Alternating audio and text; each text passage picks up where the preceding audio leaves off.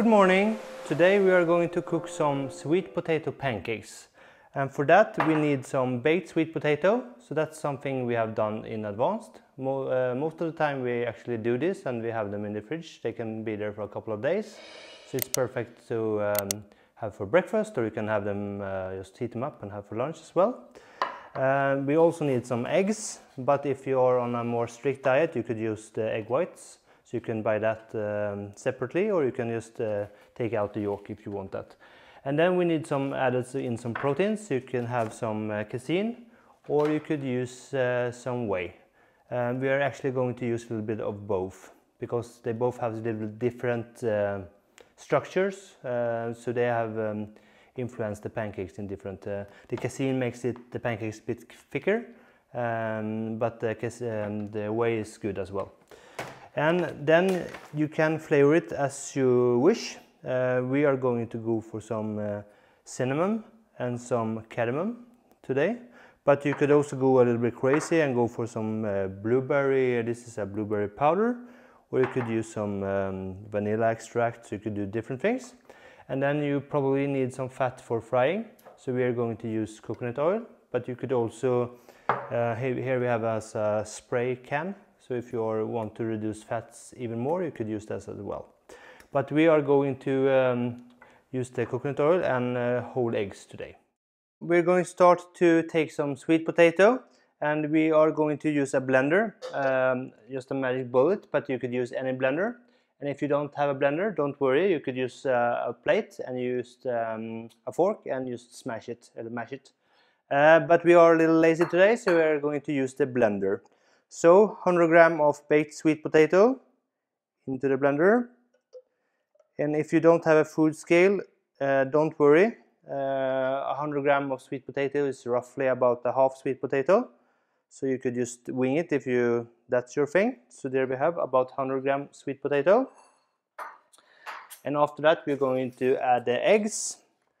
And as I said earlier, you could use just egg whites if you don't want the whole egg and the fat in that. So one egg is about 5 to 8 grams of protein, depending on the size, and around 7 grams of fat. So if you want to use just egg whites, you could have like 150 grams of egg white will be enough for this recipe. And then we're going to reset the scale. There we have it. And then we're going to add some casein and some whey. And I will go for 50-50 today. So we will have about 8 grams of each.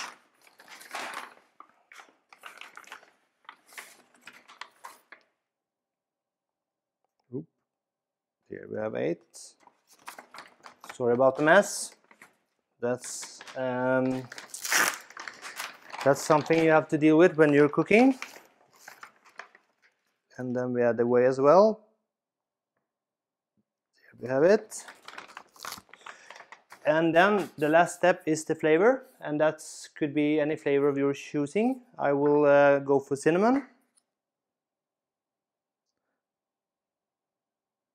And I would suggest to go a little bit overboard, because more you merrier is better. So just add a lot of spices. And we have the cardamom as well.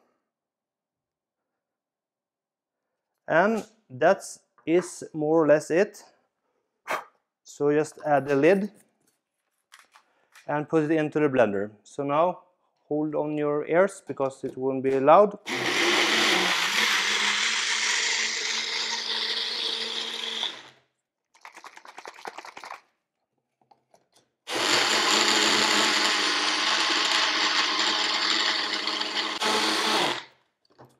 And there we have it.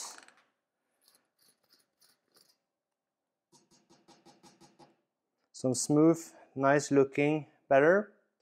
So next step is to heat up the frying pans on medium-high temperature, and add some coconut fat or some coconut spray to that. So that's the next step. So see you in the frying pan.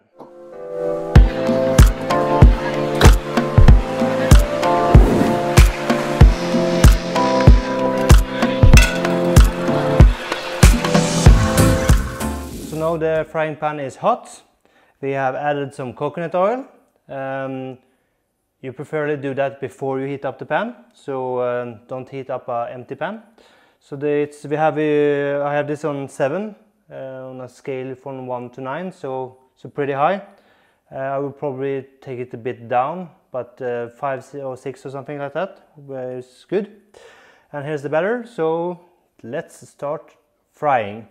I normally do this in smaller pancakes, so like 3 or 4.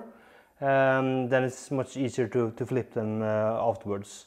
So you don't get this kind of nice, big, bad looking pancakes. You get these more sweet, small ones. 1, 2, and 3. So there we have it. And as you can, maybe you can see, it's frying quite well here in the coconut fat. This is a non-stick pan, and I think that's more or less a need to have if you're going to do this, because otherwise you will have problem flipping the pancakes, and you will have something more looking like a sweet potato mash or something rather than pancakes. So I think we will let this fry for a couple of minutes, and then we will flip them. So now you can see that the pancakes are getting these small air bubbles on the top, and that's a sign for every pancake, not only this recipe but every recipe. When you see this bubble on top, it's ready to flip. So we are flipping. 1, a little bit too much fried maybe. No, perfect. And the last one. So there we have it. I think I'm going to turn this a bit down. And you don't need as much as time on the other side as on the first side. So maybe a minute or 2. Pancakes are ready. So we just, whoop, 1, look at this, wow. 2, 3. You could add some honey when you make it, but you could also add it afterwards. And so I'm doing that afterwards. So we add some honey. There we have that. And I'm going for blueberry jam.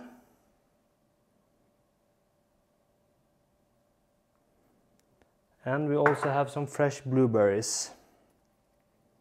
So we will add that as well. Whoop. Don't let the blueberries escape.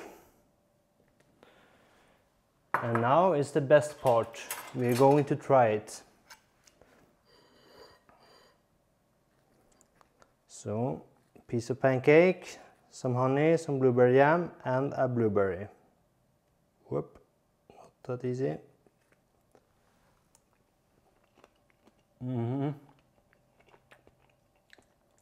Wow, this is good. This is really, really good. So definitely try it. Perfect Sunday pancake recipe, or everyday's pancake day, I would say. So I hope you enjoyed this, and if you want more of this kind of content, please subscribe, and a like button is click that, smash it, what you say on YouTube is always appreciated. So please do that, and I see you next time. Enjoy your pancake.